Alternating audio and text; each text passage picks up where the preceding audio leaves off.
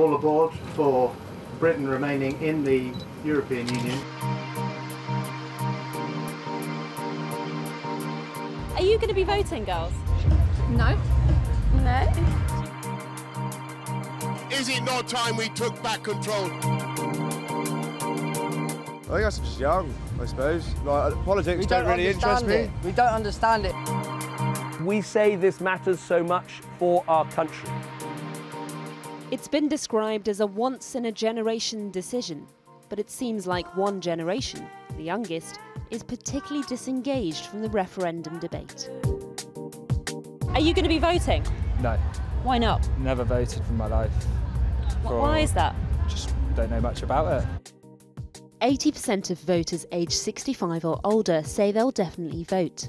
But compare that to 18 to 24-year-olds, and there's a drop down to 47% who say they'll definitely vote. A voter registration campaign launched 3 weeks ago has seen 360,000 under 25-year-olds sign up. There's been a huge drive to get young voters registered, but the real fear is even if they are, they may not turn up on the day. I have to be positive. If you're a transgender guy and you come out 31 years ago, you have to be a little bit positive. Otherwise, you get your head kicked in. Awful. One man trying to address that problem is comedian Eddie Izzard. On a massive push to get young people voting Remain, he's performing 31 shows in 31 cities. This one in Edinburgh. But Eddie, I don't mean to be rude, but you're not that young anymore, so why would people feel you're engaged with their issues? They may not listen to me at all, but they do seem to be quite positive to me. I don't know why, but I salute them anyway, because you see, the body is whatever age it is, 109, but in here, I'm 22. I'm always 22. His positive campaign seemed to get a positive reception, but then was he preaching to the converted? Almost everyone we spoke to here was already backing Remain. Many young voters would have been babies or not even born during the EU's recent history. Whether it's the launch of the euro or previous economic unpredictability in Europe.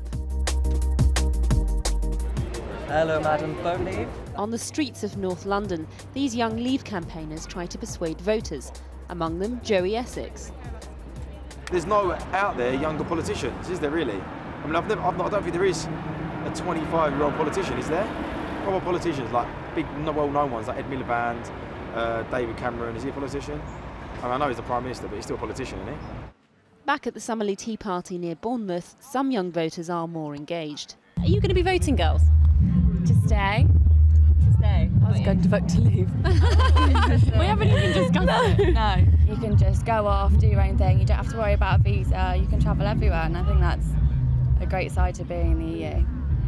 Just the EU make the overall decisions for everything, not the UK.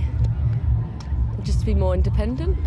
I'm a care assistant, and basically the majority, it's weird being a minority because I'm one of the few people in my job that speak English. They come from Romania, they come from the Philippines, and in their country we were speaking about what their minimum wage is, and sometimes it can go as low as £1. If you're immigrating from another country, the wages over here are like brilliant, sending home for their family. It means the people who are originally from England are being affected, and they're the ones, losing the jobs really. Whether they intend to vote or not, the one thing that comes across really clearly is people feel there's not enough information out there targeted at them. Just 16% of 18 to 24-year-olds say they feel well informed or very well informed about the vote. You know, you're making your mind up. To try and attract young voters, Team Brexit has put on a concert featuring members of Bucks Fizz. What do you reckon? I don't know what's going on. How about you? That's so not this generation. While the Remain camp issued this video. Does it make you interested to vote? Makes me want to go travelling. The raving bit interests me. Does it? On June 23rd, the decision made will affect this generation most of all. But if they don't turn up to vote, it might be made by another generation for them.